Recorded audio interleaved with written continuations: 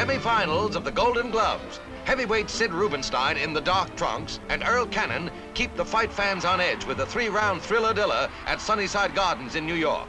Next up for the winner, the finals in the News Welfare Association bouts. Rubenstein, the baker boy from Brooklyn, gives Cannon a big weight advantage, but he also gives him plenty of punishment.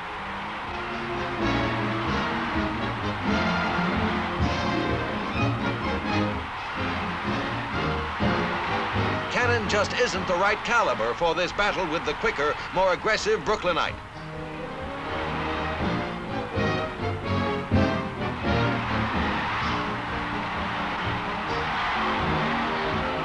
At the start of the third round, Cannon opens up with a barrage, but it's too little and too late. Cannon goes boom. Rubenstein spiked his out.